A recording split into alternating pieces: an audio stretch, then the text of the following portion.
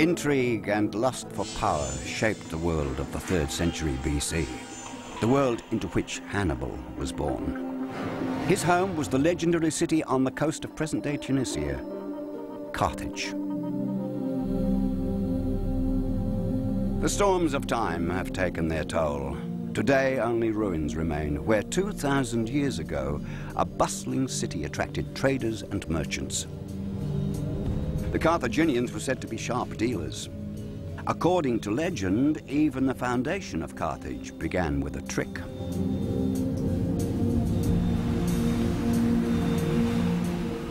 It is said that an ancestor of Hannibal's, Princess Dido, fled across the sea from Tyre in modern-day Lebanon. Once in Africa, she begged a chieftain for a piece of land. The miserly ruler promised her as much as she could measure out with an ox skin. But he didn't bargain with the cunning of the princess, who cut the skin into the narrowest of strips.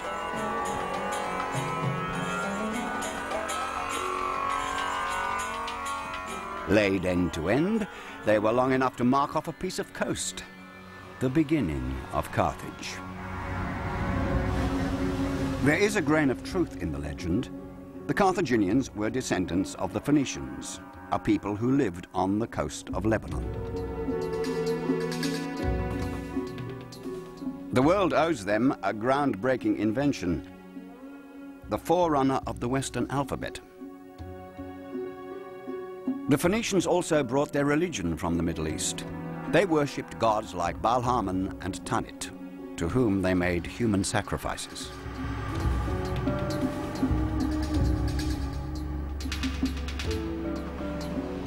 The Phoenicians also passed on the technique for extracting purple dye from the murex shell. In the ancient world, it was worth its weight in gold. As in modern Tunis, a colourful ethnic mix was found in the streets of Carthage. In its bazaars, every Mediterranean language could be heard, and Carthage drew merchants from all over the known world. Karthago war ja in erster Linie eine Handelsmetropole und die größten Gewinne hat man in der Antike im Handel erzielt. Der Handel war zwar mit großen Risiken behaftet, gerade durch die Seefahrt bedingt, aber er brachte auch die größten Gewinne. Trade meant seafaring, and the Carthaginians were daring sailors. They navigated every coast from Egypt to Spain and even ventured into the stormy Atlantic to the far end of the known world. They ranged as far as England and the Canary Islands. By the 3rd century BC, Hannibal's countrymen were the undisputed rulers of the sea. No nation could match their courage or seafaring skills. Carthage owed its wealth and power to its fleet. The heart of Carthage was its harbour. The outlines of the ancient port can still be made out in Tunis. It would be easy to take these lagoons as the work of nature, but they are indisputably man-made, the remains of an architectural marvel from the 3rd century BC.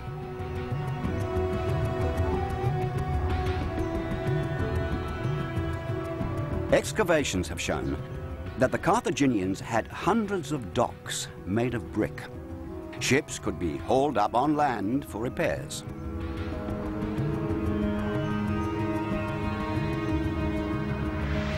With computer graphics, it is possible to reconstruct this unique facility exactly as it was. Archaeologists calculate that in building this mammoth project, the Carthaginians moved 250,000 cubic meters of soil. When they sailed into this magnificent port, ancient seafarers must have been overwhelmed. The civil harbour was 150 meters wide and 400 meters long. On both sides were broad quays lined by the warehouses of the shipowners and merchants. It was an international trading port. Beyond it, and shielded by colossal walls, was the naval harbour, the heart of Carthage. No foreigner was allowed inside. Considered a wonder of the world in ancient times, this sophisticated facility could accommodate over 200 warships in roofed berths like modern garages. It was the most advanced shipyard of its time.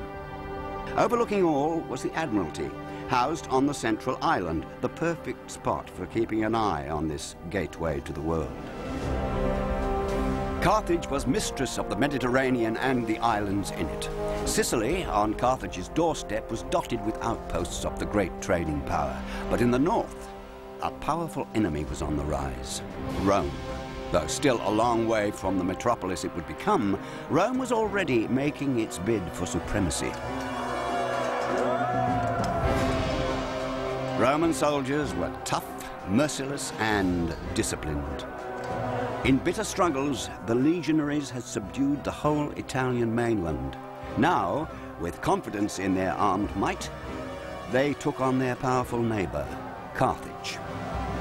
In a war that lasted nearly 20 years, Rome conquered the Carthaginian colonies of Sicily, Corsica, and Sardinia, losses that brought Carthage to the brink of ruin. Around this time, Hannibal was born.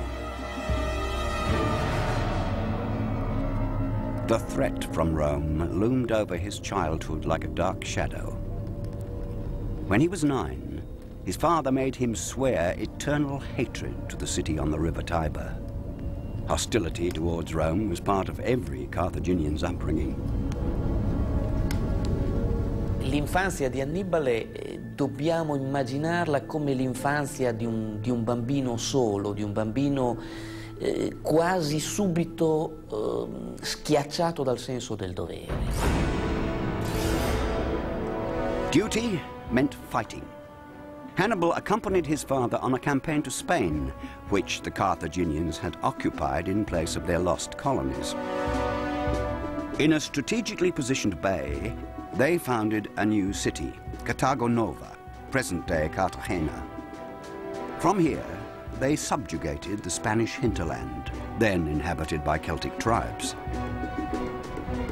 Que no tiene que ver con la defensa militar, pero sí con la importancia estratégica para el Estado cartaginés, es la existencia en su inmediatez, en lo que hoy es conocido como la Sierra de la Unión, de unas riquísimas minas de plata y plomo. In the ancient world, Spain was the land of silver. In fact, Spain produced silver right up to the 20th century.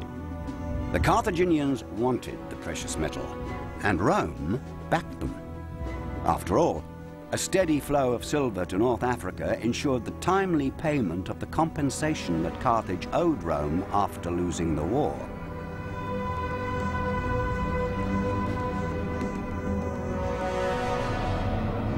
Spain became Hannibal's second home. There, he was destined to follow in his father's footsteps as a statesman and soldier. But first, education.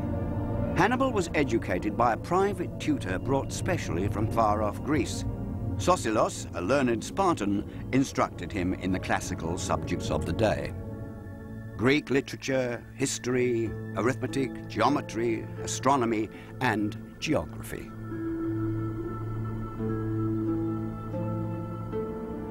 My lion cubs is what the proud father Hamilcar called Hannibal and his younger brother Hasdrubal.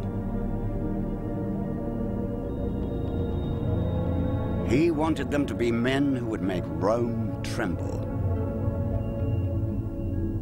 And Hannibal had what it took. In Spain, he began his unique career. Rome hadn't counted on an enemy like him. At the age of 26, he decided to stake everything on a single card. He laid siege to Saguntum, a city on the Mediterranean coast of Spain. Saguntum was under Roman protection. Hannibal knew that the Romans would not tolerate this attack on their allies. And so, the battle for Saguntum became the prelude to an ancient world war.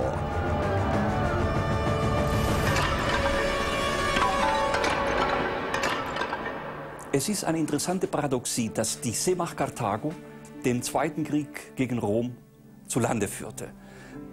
Dies war allerdings in Karthagern diktiert worden von den Notwendigkeiten der Tagespolitik. Karthago hatte ja seine Flotte abgeben müssen und besaß also keine Armada, keine Schiffe, um es gegen Rom aufzunehmen. Aus dieser Last machte Hannibal eine Tugend und erwog, auf dem Landweg die Römer zu bekämpfen. Hannibal had wanted this war. It was to decide where the future lay, with Rome or Carthage. 40,000 men, 4,000 horses and 37 war elephants. An enormous army advanced towards Italy. Hannibal knew that he had to take the initiative and carry the war to the Tiber, or else face the Roman legions on his own doorstep.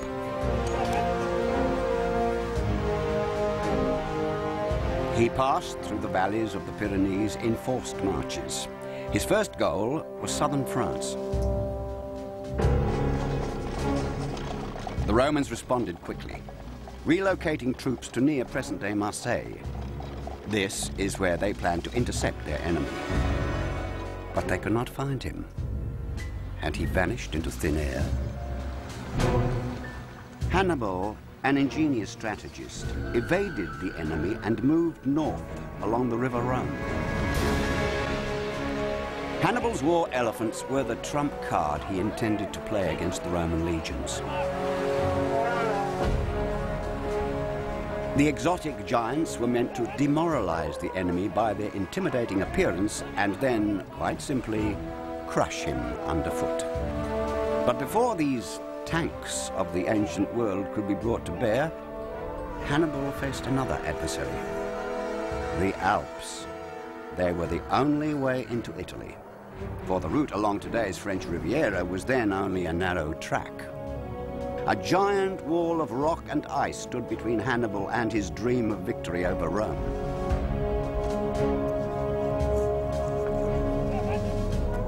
Hannibal's plan bordered on insanity.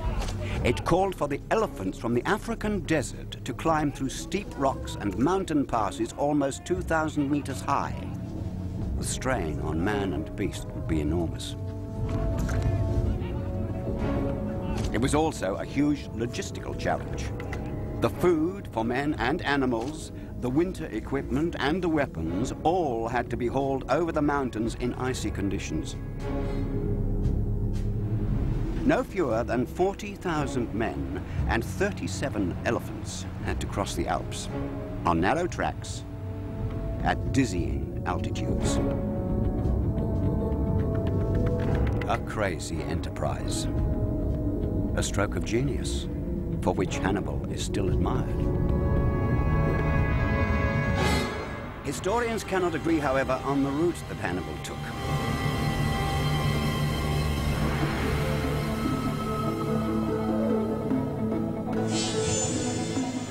Where Hannibal crossed the Alps remains a mystery.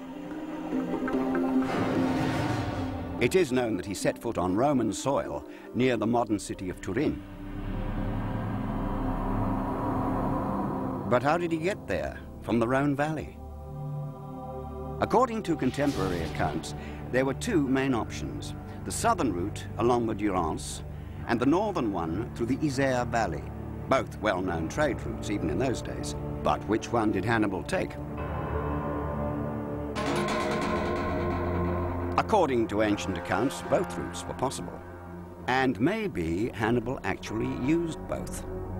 There is reason to believe that he split his army in two and had each half advance separately. After all, 2,000 years ago, the only roads leading through the inhospitable mountains were narrow tracks at the bottom of the valleys. Here, men and animals could only walk in single file. 40,000 men would have made a line several kilometers long. The march would have taken weeks. Moreover, the rocky terrain offered little food for the animals. Splitting the army in two and sending each half on a separate route would have been a solution to this problem. Eine Aufgliederung des Heeres in verschiedene Gruppen hatte beträchtliche logistische Vorteile für die Versorgung der Truppen, für die Schnelligkeit beim Vorrücken und ist auch nun für Hannibal nicht eine ungewöhnliche Anordnung, denn eine Aufteilung des Heeres hat er bereits bei der Durchquerung des Gebietes zwischen Ebro und den Pyrenäen vorgenommen.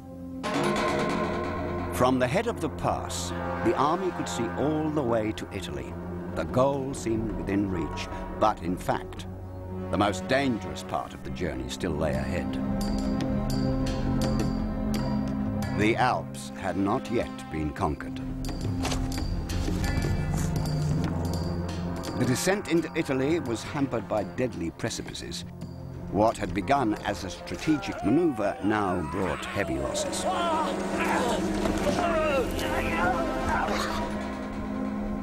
L'esercito di Annibale, nel momento in cui arriva sopra Torino, nella zona di Torino, nella zona dei Taurini, della tribù gallica dei Taurini, è un esercito esausto, è un esercito sfinito.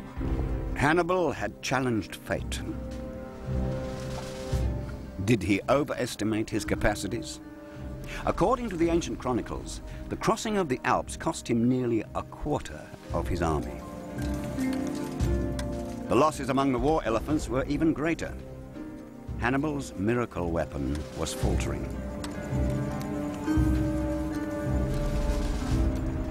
Wasn't it an insane idea to begin with? Little Carthage versus mighty Rome? Kann die Schweiz einen Krieg gegen Deutschland gewinnen? Kann Litauen einen Krieg gegen Russland gewinnen? So ähnlich muss man sich die Proportion vorstellen. Das Bevölkerungspotenzial der Römer war ein Vielfaches größer als das der Karthager. But for the moment, it seemed that Hannibal was imposing his will upon the Roman senators. A Roman army ready to embark for Africa was recalled. It seemed Hannibal's plan of keeping the Romans on their toes at home was working.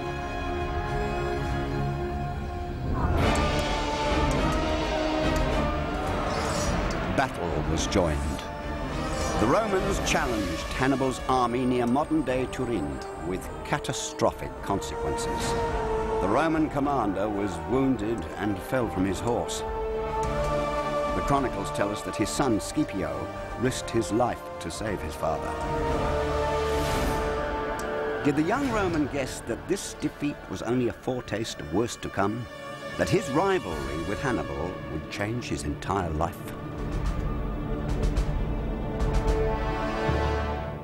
Io credo fondamentalmente che il sentimento che unisce Scipione ad Annibale sia l'ammirazione, anche se gli ha ferito il padre. Publius Cornelius Scipio became a general. He both feared and admired Hannibal's genius, and he was determined to outdo him. Scipio was the complete soldier, clever and pious. Even as a young man, he was talked about in Rome. He came from one of the noblest families, had received an excellent education and military training with it. Scipio was the most talented of Hannibal's enemies, a man who represented the best traditions of Rome. Völlig unterschiedliche Typen. Hier der sehr geschliffene, sich elegant ausdrückende Mann und auf der anderen Seite eben der knorrige Kämpfer, ein Blücher-Typ. Like Blücher, the Prussian general who never shed his uniform, Hannibal only ever knew the wandering life of a soldier. He was always on the move, side by side with Carthage's mercenaries, Gauls, Numidians, Iberians, and Greeks. An army drawn from many peoples, deep in enemy territory. The charisma of their young commander welded them together. Le fonti sono concordi nel dire che Annibale non aveva nessun tipo di vanità, non aveva nessun tipo di vizio comune. Annibale veste come i semplici soldati, vesti molto semplici, le armi invece sono di altissima qualità. Annibale dorme in mezzo ai soldati avvolto in un mantello militare, ha le capacità del grande comandante e l'atteggiamento del grande comandante. On a cold winter morning, Hannibal struck his second blow. The battleground, a plain beside the river Trebia. Rome threw in the army that had been bound for Africa. Now they were supposed to drive the invader out of their own homeland. Hannibal counted on the Romans' rage against him to lure the legionaries into fording the river. The ice-cold waters of the Trebia became his ally.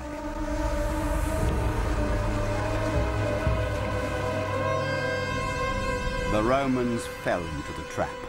Shaking with the cold, they advanced onto the plain. Today, it's a potato field. Everything went according to Hannibal's plan. When the Romans launched their attack, they were almost frozen. They were already exhausted. And they were walking into an ambush. Hannibal's horsemen, nimble Numidians and strong Iberians, rushed from hiding to fall on the Roman flanks. 10,000 Romans were killed. Hannibal lost no more than a few hundred men. Rome's defeat was complete. Er hat dadurch die großen Schlachten gewonnen, indem er nicht nur auf die Phalanx, auf die Infanteristen gesetzt hat, sondern vor allen Dingen auf die beweglichen Kräfte. Wir würden heute sagen, die Panzerwaffe, was damals die schwere Kavallerie war, und hat mit der Kavallerie im Grunde genommen die Römer zum Fall gebracht. Hannibal had another secret weapon, a special unit that terrified the Romans. Balearic warriors used a slingshot plaited from bast, the flexible bark of the lime tree. It was a deadly accurate weapon. Ancient reliefs portray this light infantry wielding their slingshots. Were they really capable of doing serious damage? We held an experiment to test the capabilities of the ancient slingshot. The victim is a crash dummy, normally used in testing safety features in cars. This test will measure the impact of a slingshot projectile. A high-speed camera demonstrates the secret. The swinging produces enormous centrifugal force that propels the stone with almost explosive power. Wir haben ja bei unseren Versuchen Abwurfgeschwindigkeiten von bis zu 90 Kilometer pro Stunde festgestellt. Und wenn jetzt ein sehr kompaktes und formaggressives Projektil wie eine Stein- oder Metallkugel mit einer solchen Geschwindigkeit den menschlichen Kopf trifft, entstehen dort sehr hohe Flächenpressungen am Schädel. Und das kann dazu führen, dass der Schädel bricht. Und durch diesen Schädelbruch werden sehr oft auch innere Blutungen und Gehirnverletzungen erzeugt, die durchaus zum Tode führen können. Eine solche harmlos aussehende Steinschleuder ist also durchaus als tödliche Waffe zu sehen. Hannibal had the best troops of his time under his command. But was that enough? He was victorious, yet he was trapped inside enemy territory. The Roman fleet controlled the Italian coastline, cutting his supply lines across the Mediterranean. The land route was blocked by the Alps. He could expect no support from outside. His only chance was to be more cunning than his adversary. Rome, relying on superior numbers, sent fresh legions to face the Carthaginians on the shores of a small lake, Lake Trasimene.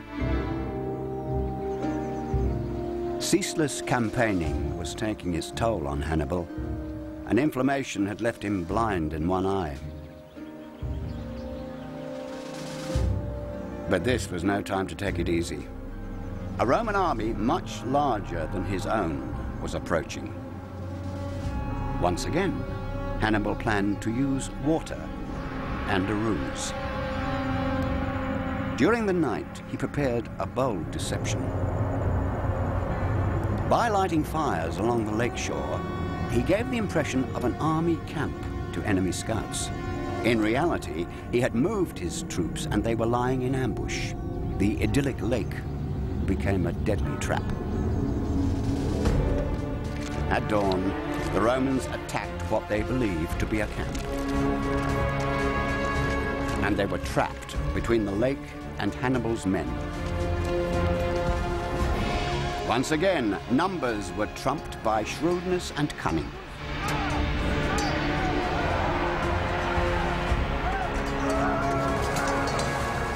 The battle went on for 3 hours. Thousands of Romans died. It was reported that the water was red with their blood for days afterwards. The location is still known today as Sanguinetto, the place of blood.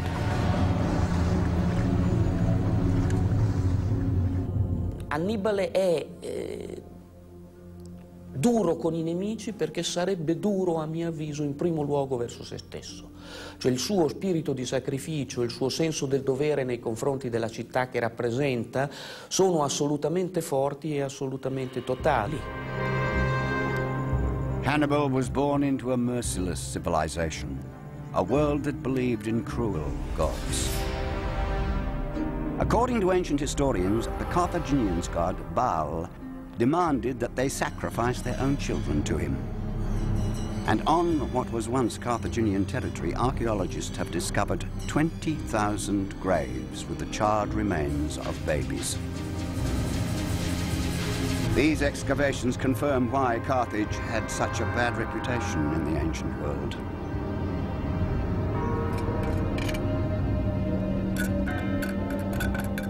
Die Kinderopfer der Karthager haben ihnen natürlich schon sehr früh sehr stark geschadet. Die Römer hatten auch Menschenopfer, in einzelnen Fällen, übrigens auch noch im Zweiten Punischen Krieg, aber sie wurden dann verboten und galten als barbarisch. Had Hannibal witnessed this horrific ritual? Was his own family affected? Especially at times of crisis, such as after the first lost war against the Romans, the Carthaginians tried to win the gods' favor by sacrificing children. A sacrifice that demanded absolute obedience to the law of the community. This is what young Hannibal might have experienced. His parents, too, might have sacrificed one of their children at a time of great hardship. Wir wissen, dass Hamilkar 4 Söhne hatte, aber nur 3 Namen sind uns bezeugt: Hannibal, Hasdrubal und Mago. Es wäre durchaus denkbar, dass der unbekannte, namenlose 4. Sohn damals als jüngster Sohn geopfert worden ist. The priest would take the child from its parents, kill it in a mysterious manner, as the chroniclers report, and then commit it to the flames. Such an experience would have made a deep impression on the young Hannibal. To sacrifice for Carthage was the guiding principle of his actions as well. Annihilating Rome was his sacred duty, and now that goal seemed within his grasp. As Hannibal continued his march through Italy, the Roman Senate hastily recruited new troops and sent them to fight the Carthaginian. Who would be able to stop him now? Hannibal's troops had already reached the Adriatic. They were approaching a small, insignificant garrison named Cannae, a name that would go down in history as one of the most famous battlefields of all time. Hannibal set up camp near the small town and awaited the assault of the Roman legions. They came as he had expected. Rome had quickly levied fresh troops, a total of 80,000. They were supposed to put pay to Hannibal once and for all. Assembled on the plains of Cannae was the largest army Rome had ever mustered.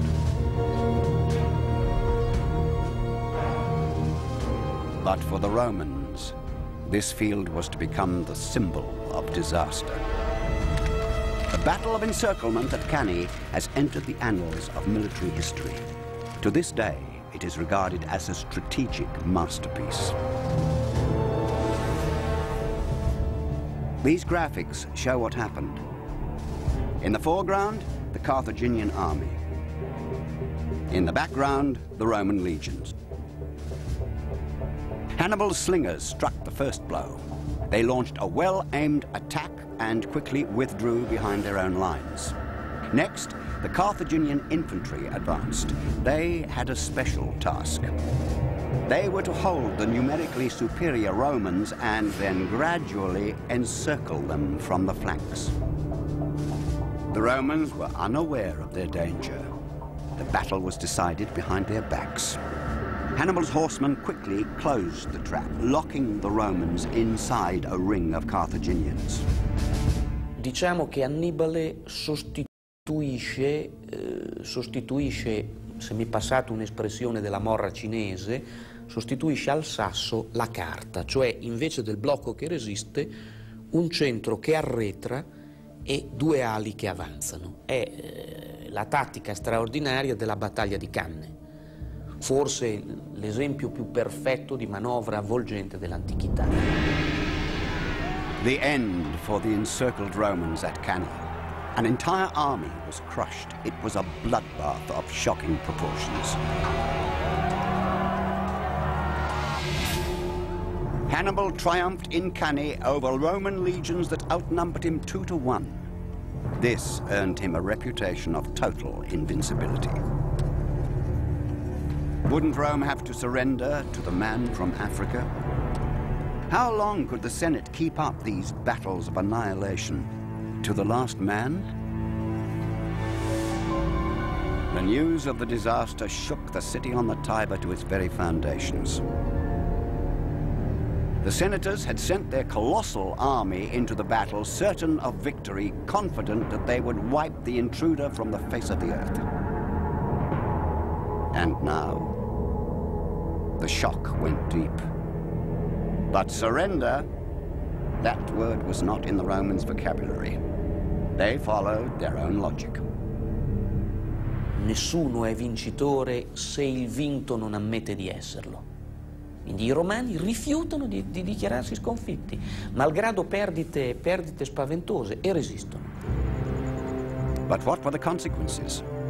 Scipio narrowly escaped the inferno of Cannae after experiencing once again the military genius of the Carthaginian. Everything was at stake. Could Hannibal be stopped? Who could save Rome now? The gods?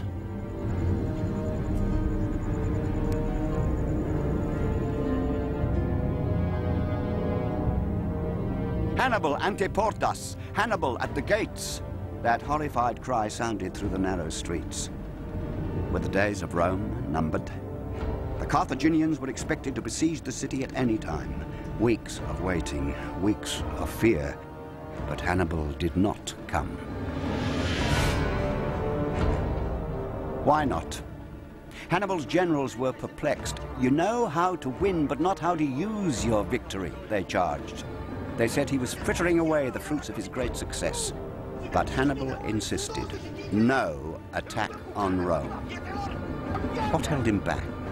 Was it over caution, as some ancient chroniclers suggest, or was it rather far-sightedness? Auch Hannibal ging geschwächt aus Cannae hervor. Natürlich waren seine Verluste geringer als die der Römer, aber wenn man seine strategische Lage betrachtet, fern von seinen Operationsbasen, war es ihm nicht so einfach, sich Ersatz für diese Verluste zu beschaffen. Das war die entscheidende Voraussetzung, die ihn gehindert hat, nach Rom zu gehen, um dort den Krieg auf die Schnelle zu beenden. But was breaching the walls of Rome the only way to victory? The military strength of Rome did not rest on the city, but mainly on the surrounding land, where the Senate recruited more than half its troops. However, these men were members of Italian tribes that Rome had subjugated in bloody battles. Now they had to serve in the army side by side with the legionaries from the Tiber, a forced brotherhood in arms. This is what Hannibal wanted to focus on. He wanted to get Rome's allies to switch sides. Die Bundesgenossen Roms sind auch nach Cannae Rom treu geblieben und haben sich gesagt, also lieber wollen wir mit Rom zusammen, als von Hannibal abhängig werden. This time, Hannibal had miscalculated. The allies of Rome refused to defect. And the Senate had learned its lesson. Consul Fabius Maximus simply let the invincible army run into the void. He refused to engage it. He went down in history as the cunctator, the hesitator. But it became an honorific as his strategy of attrition was successful. An absurd situation. From then on, Hannibal marched without fighting on winding roads without a beginning or an end. It was a campaign without an objective, a victory without a conquest.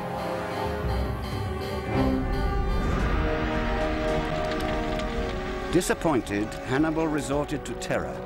Where persuasion did not work, he tried to force the friends of Rome to change sides. The countryside was laid waste.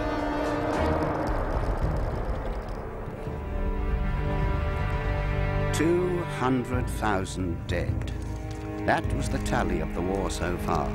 1/3 of all able-bodied Roman men. The madness had to end. Scipio's time had come. He was 23 when the Senate appointed him general, and the young leader had an idea as to how he could defeat the Carthaginian.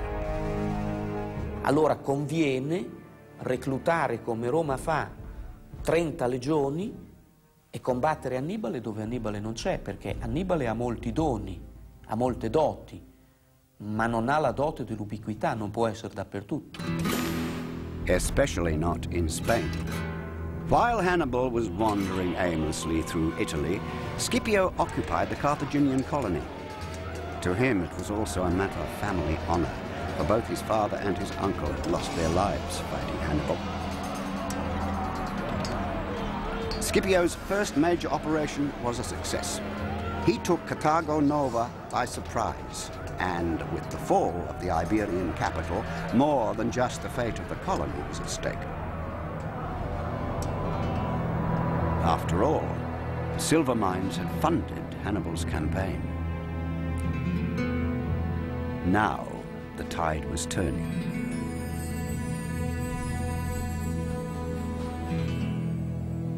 From now on, Rome would dictate the rules of the game. And in a foray into psychological warfare, they had a gruesome surprise for Hannibal. The Romans sent a bundle to the Carthaginian camp, a present, a severed head. From the distorted face, the lifeless eyes of his brother Hasdrubal stared up. Hasdrubal and his army had left Spain in an attempt to come to Hannibal's rescue. It was then that the Romans had killed him. The brother evoked memories of a shared childhood and a shared dream of conquering Rome. Now, that dream had perished. I suoi fratelli non sono capaci. Filippo di Macedonia, suo alleato, non è capace. Solo lui. Ma il genio è lui. D'altra parte è solo. Hannibal now had to scramble to leave Italy because his own homeland was in danger. A Roman army had landed in northern Africa. It was encamped only a day's march from Carthage, in a place named Zama. This little town would lend its name to the final act of the drama. Here, a man came forward who had awaited his opportunity for many years. Scipio. The Roman had turned the tables on Hannibal. Now he held all the cards. He was eager to confront Rome's great enemy, Hannibal, a man he hated yet admired. Scipione è come il cacciatore che ha stanato la preda grossa e non vede l'ora di abbatterla. Cioè, però ammira il leone che ha di fronte, ammira il grand'uomo che ha di fronte, vuole misurarsi con lui. Before the battle, the two greatest military leaders of their time faced each other in the no-man's land between the two armies. Hannibal wanted to negotiate. He offered Scipio peace, but Scipio declined. Did Hannibal have a premonition that he had finally met his match? For a long time, the location of this decisive battle was forgotten. It certainly had to be one of the ancient provincial towns surrounding Carthage, but their old names were lost in the mist of time. Only an excavation by the Tunisian archaeologist Ahmed Fajawi has shed some light on the mystery. He is convinced that he has finally found Zama.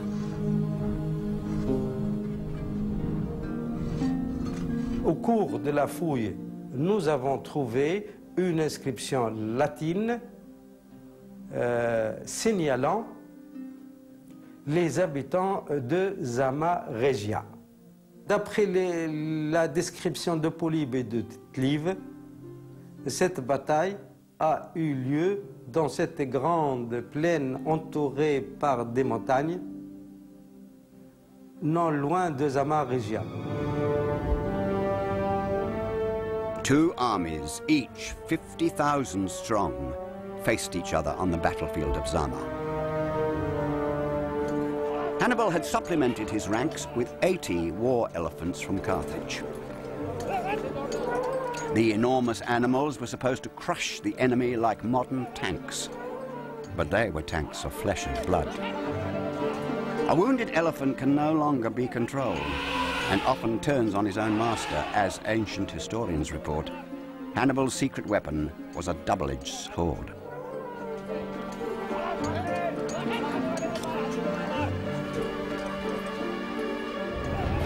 But he had no choice. The elephants were followed by an army made up mostly of raw recruits. Hannibal's plan was to use his elephants to breach the legionaries' tight battle lines. But Scipio saw through Hannibal's game and was quick to react.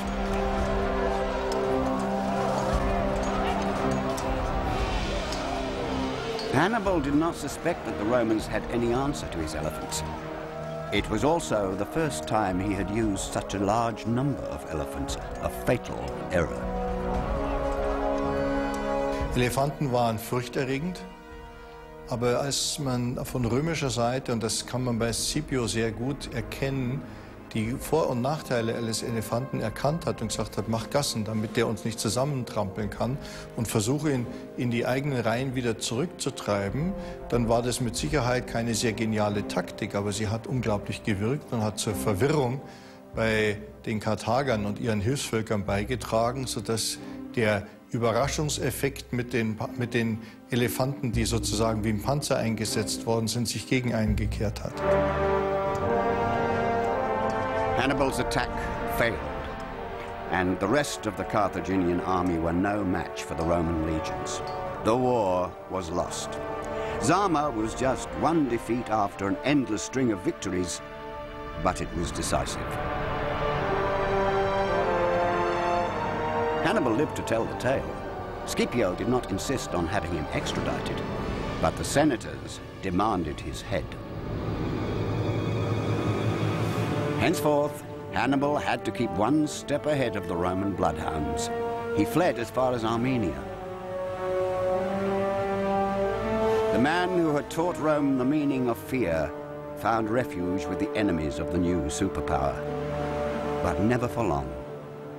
The long arm of the Senate extended to the furthest corners of the known world.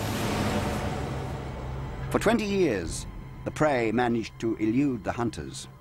But finally, they tracked him down. He was prepared for that moment.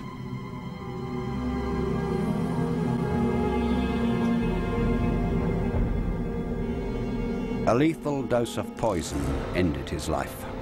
The year was 183 BC. The place, a small village in modern-day Turkey. Hannibal, once the scourge of Rome, died a lonely and miserable death. Wären seine Entwürfe gelungen, dann hätte sicher die antike Geschichte einen anderen Lauf genommen, insofern als die Romzentrierung aufgehoben worden wäre und damit eine neue Perspektive in der Geschichte der alten Welt eröffnet worden wäre. The victory over Carthage was the beginning of Rome's rise to power, but it never forgot the 200,000 dead it suffered. After defeating Hannibal, Scipio had spared Carthage, but a new generation of Roman politicians demanded revenge. Cato the Elder concluded every speech he made by declaiming Carthage must be destroyed. His wish was granted. Almost 40 years after Hannibal's death, Rome once more declared war on Carthage. It was triggered by a minor incident. Following a siege of almost 3 years which almost starved Carthage to death, the legionaries stormed the city. In the massacre that followed, close to 80% of the population died in their houses and alleyways. The horror ended in the total annihilation of Carthage. It was the Romans' revenge for Cannae. Hannibal had sown the seeds of destruction, and Carthage reaped the harvest.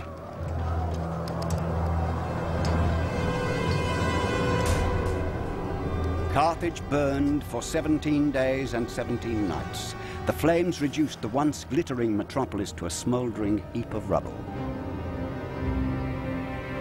It was burnt to the ground, torn down, ploughed up, and crushed into the dust.